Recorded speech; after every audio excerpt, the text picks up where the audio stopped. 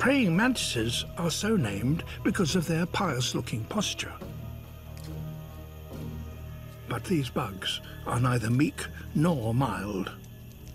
They're voracious predators.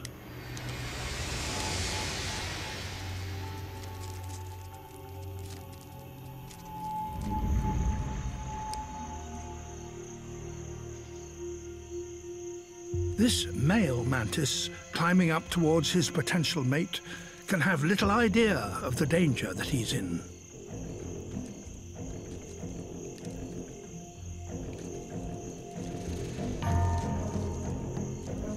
Perhaps put off by the unwelcome advances of the male, or simply driven by hunger, the female mantis begins to eat her suitor.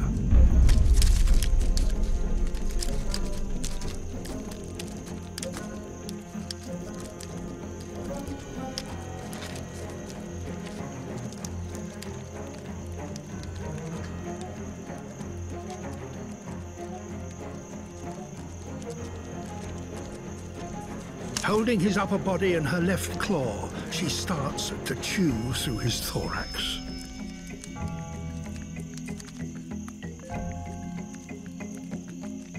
Until the two halves of his body are only held together by a thread of flesh.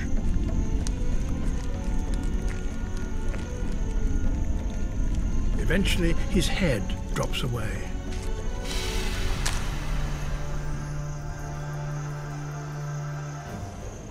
But remarkably, this male isn't entirely dead. He's begun to impregnate her.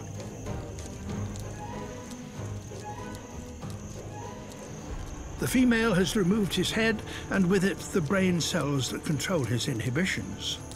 But his abdomen has its own nerve cells. Cells that control the act of copulation, and they allow him to pass on his genes even in the throes of death. In reproductive terms, this male has succeeded. But his death is a symbol of how strangely unfeeling the arthropod world can be.